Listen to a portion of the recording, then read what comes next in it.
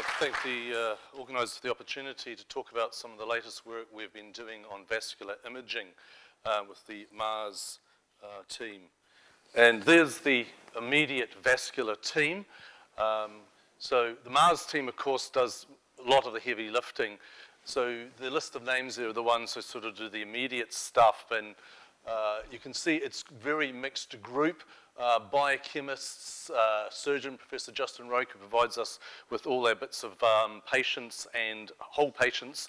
And we've got our usual mixture of physicists and radiologists in there. So it's a very dynamic and mixed group, very strongly supported by the rest of the Mars team. So my apologies to anybody who feels they've done a huge amount of heavy lifting in the computation, particularly Stephen Bell, who hasn't been listed as the immediate vascular team. I'm technically head of the imaging team, which means I've got to pull it all together and explain what we're finding. The motivation behind this is that imaging the vasculature is hard. And the reason we want to measure and image the vasculature is because of this disease, cardiovascular disease. The pathology is known as atherosclerosis. This is the growth, and the overall disease or its complications and symptoms is called cardiovascular, as in it's the disease of the cardiovascular, the arteries leading from the heart. This doesn't happen in the veins. It is not, as you would hear described in the media, and GPs who should be resigning for saying it, a deposit of cholesterol in the arteries. To put it in the most politest terms, it's the biggest load of bollocks out. It's pus. It's the build-up of pus in the artery wall, driven by an inflammatory process within the artery wall. And it particularly happens around bifurcations and high pressure points in the body. And the classic, of course, is in the heart, here in the bifurcations. Big bifurcation here of the artery going up in your neck into your brain. It's called the carotid artery, and it causes a large percentage of strokes. So you get this build-up of pus growing in the artery wall. So there's the general process. These slides very much summarize a lot of very complicated inflammatory processes, but the key event is the monocytes being recruited down into the wall of the artery. So up here you've got your blood flowing. This is the smooth muscle cells that forms that nice elastic bouncy bit around the arteries. This is extremely exaggerated. In reality, it's only about that thick, but it'll look a bit silly having a macrophage squash just for the drawing. So this is usually a very, very thin layer full of collagen and elastic material, and it's what the endothelial cells bind to, so it forms the bridge between the endothelial cells and the muscle layer. But an inflammatory event happens in here. The monocytes go in, they turn into macrophages. Macrophages are the workhorse of the immune system. They clean up, repair, destroy, present antigens, produce free radicals, and they produce lots of inflammatory things, chemicals that attract more of these monocytes into here. So you end up with an influx of these. This is pus. This is just like you get a cut in your hand and it gets infected. It builds up. And it also starts to damage cholesterol going past. The cholesterol particles called low-density lipoprotein.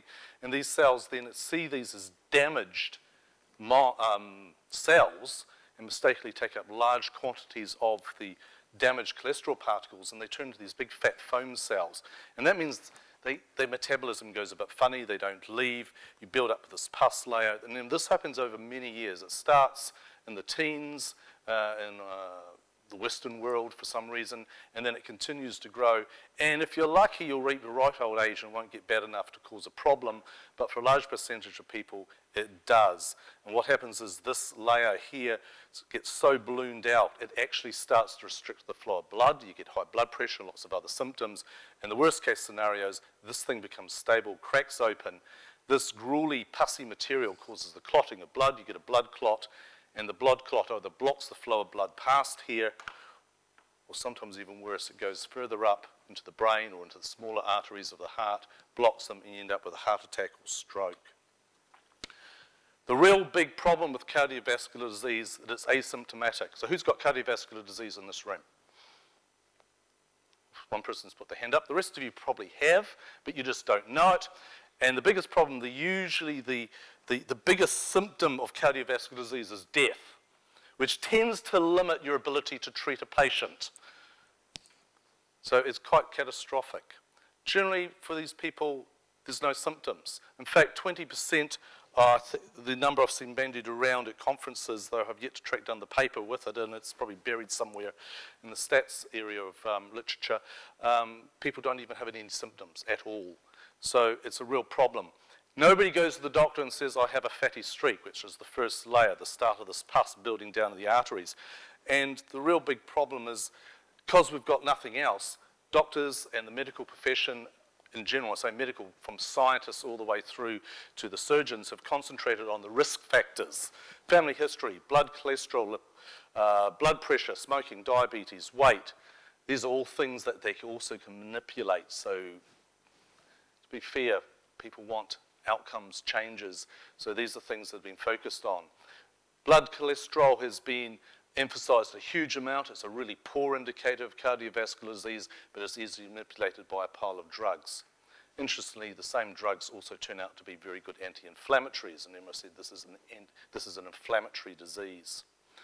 So unfortunately, treatment is based on lipid lowering, reducing other symptoms, breathlessness, ulcers, all sorts of things that come with this disease. Unlike cancer, it's not based on the reduction of plaque size or changing the morphology. In cancer, you want the lesion to go. You want it to get smaller. You want it to become benign. You want to have it cut out. We can't even see the lesion is the big problem in cardiovascular disease. So there's a snapshot of the various imaging modalities. This is CT on the side. And the only way to light up the arteries in the CT really effectively is to stick an iodine-based contrast agent in there. So you can see on this person there is a narrowing of the artery, little lump in there. That might or may not be calcium, we don't know. You know, CT just absorbs X-rays, that's all you can say about it. Here's a higher resolution one. This is a CT angiography, and you can see there's something in there restricting the blood flow, but we get no idea what it is. Ultrasound, we can sort of see shadows of stuff. Calcium blocks the ultrasound. We sort of pick up stuff, but not much. You can't tell whether it's inflamed, whether it's getting bigger or smaller. There's a lot of studies claiming this, but you talk to any sonographer, they start laughing because the image size is very dependent on the operator. It's a real art ultrasound.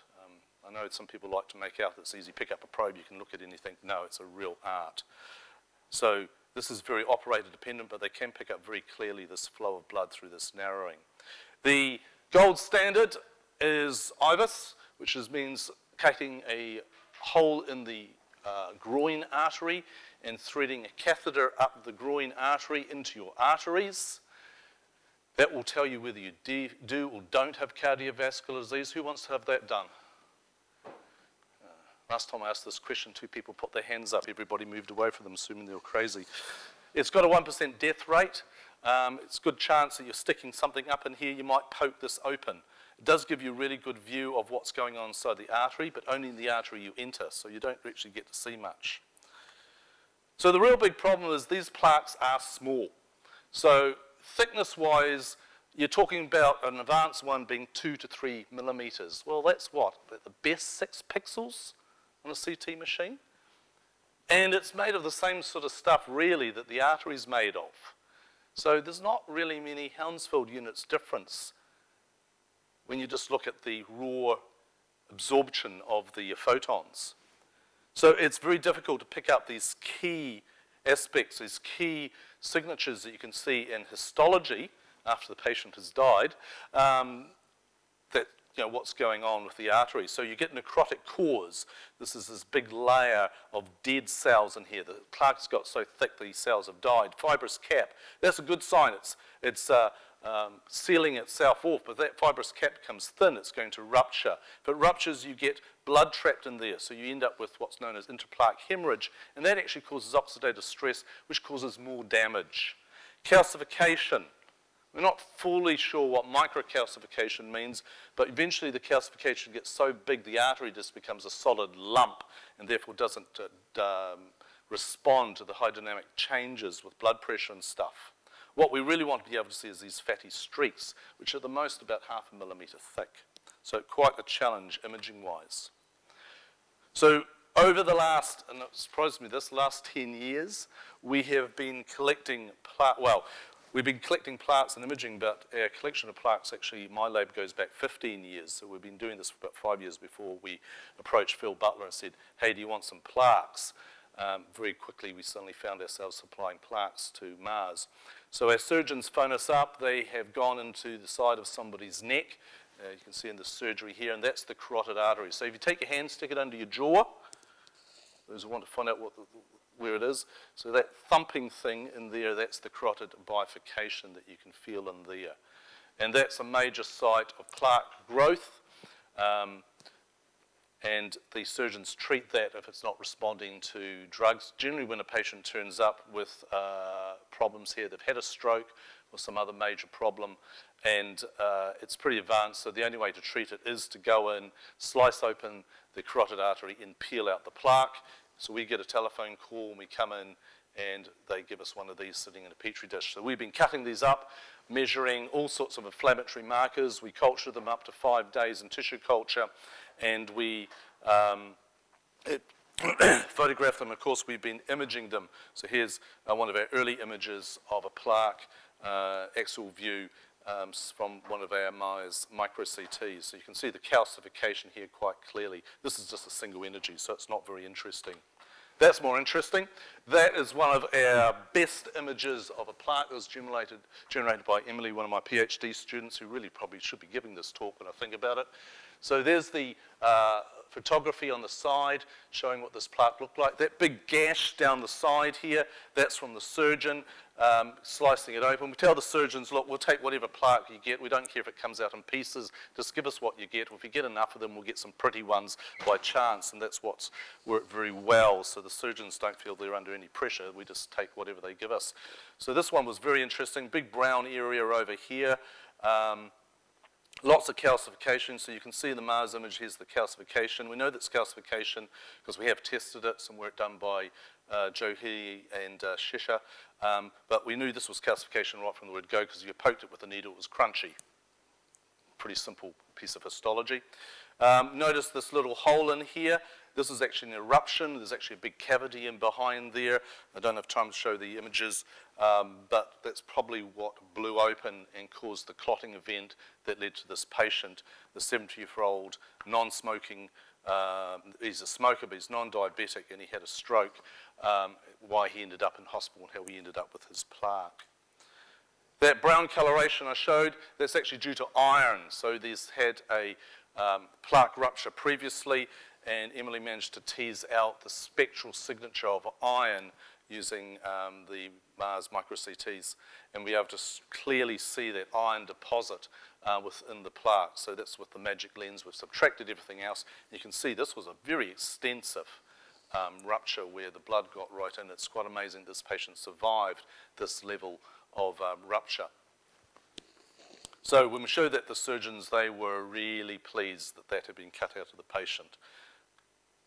We have gone on doing a huge amount of work, taking the plaques, cutting them open, comparing what we see to what we see in a Mars image. They match beautifully.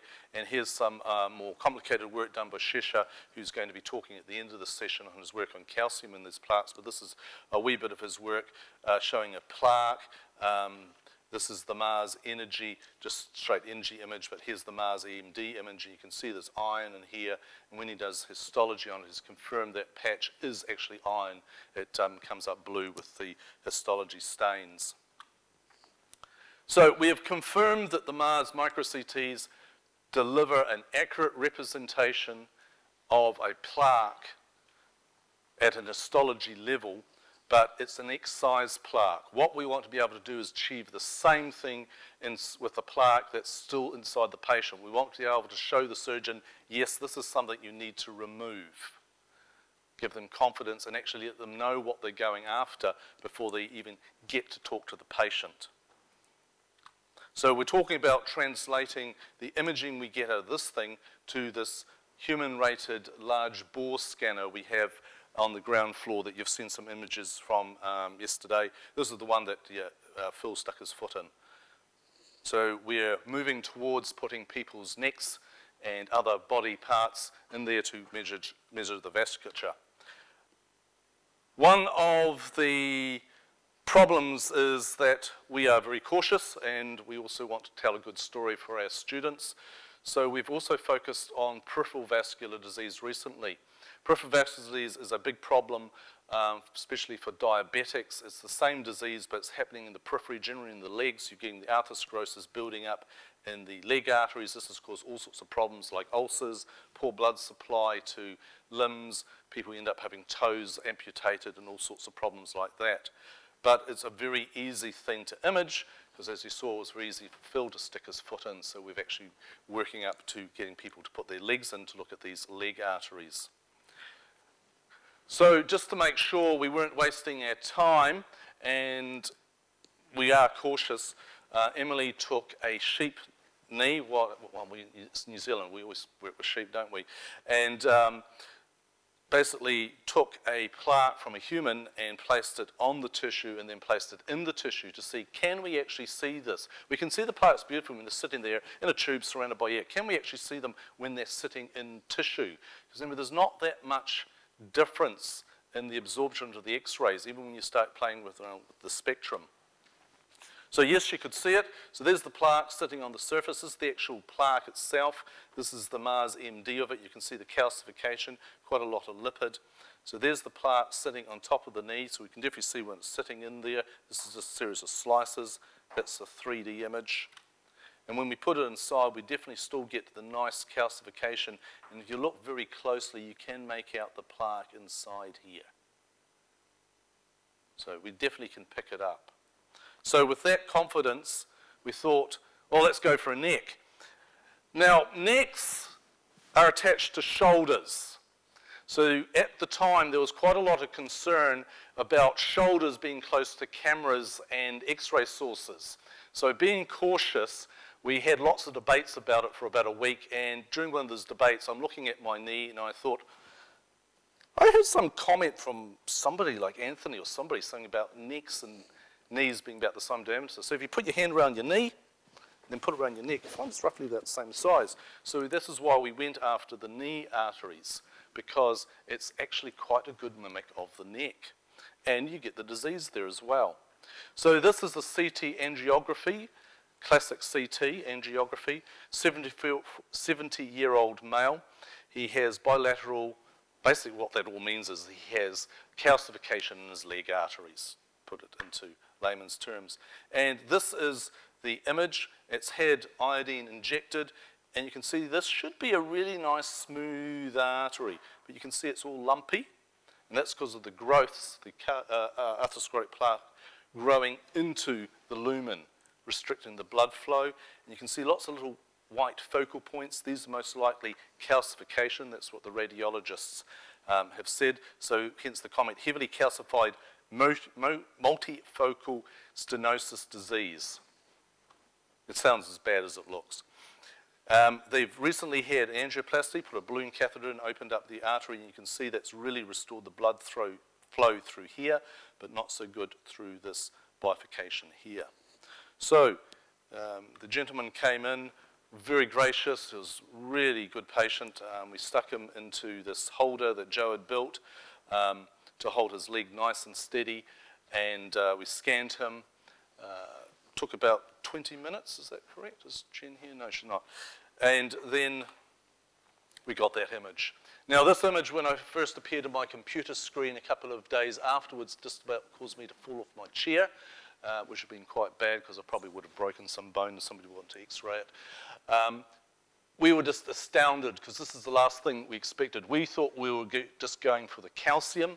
What you can see here quite clearly is the artery wall.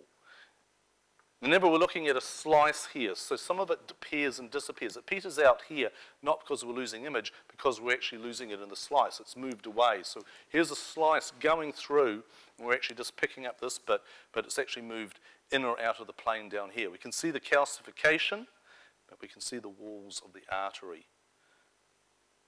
So as an astounding result. And remember, there's only about 15, 20 Helmsfood units difference here, but because of the spectral nature of our reprocessing, we can actually pick this up quite clearly. And this is without contrast agent. So this is probably the first time. Are you aware of anybody seeing this sort of thing before, Anthony? No.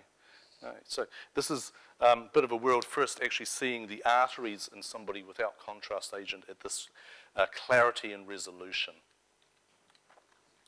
So the carotid. So we can definitely see the arteries in the knee, therefore should be able to do the neck. The big question that's been plaguing us and worrying us for the last 2 or so years, ever since we discussed it at a conference in CERN 2 years ago, is does it move? So there's the carotid bifurcation. This is where we want to image. The artery is coming up here. It's coming off the aortic arch, and the heart's down here. So the blood pressure is thumping through. You put your finger on here, you can feel it pulsating. My argument was you can feel it pulsating because you've got your finger on it. So if you squeeze your garden hose, you can feel the water rushing through it, can't you? Others said it's pulsating because you're getting the pulse going up. So we imaged it. So this is the CT image. You can see this is the standard angiography CT image. And you can see the calcification here, and this is the artery filled up with iodine. And here's the Mars MD of it. Now, this scan didn't go so well. Our camera played up, but amazingly, we managed to get enough data to get a reasonable image. There is that calcification, that little arch in this axial view. This is a side view here. This is a single energy. You can see that calcification of the artery. Here's a comparison of the CT that I showed earlier. And there's our Mars image. You can just make out the artery in there. So this is just a single energy. We're still working on this data. So what's next? We want to do this analysis, get a patient in, get all the usual preclinical stuff done, then do a Mars neck scan. Then we're going to send them off for the usual surgery they're going to get. So this will be a stroke patient. We'll get the plaque and we'll image it. We'll do a whole lot of measurements of its inflammation markers, culture it up, look at how it's responding, try and characterize the nature of that plaque. And then we'll send the patient back for another Mars scan to actually look at their artery after the surgery. And the final goal is basically to turn that on its head, because we can't scan everybody. I know it'd be good for the profit line, but we can't do that to everybody. So what we want to do is actually work out which markers in the blood or urine tell us that this thing is there and that the surgeons then need to remove. So that's our overall goal. Thank you.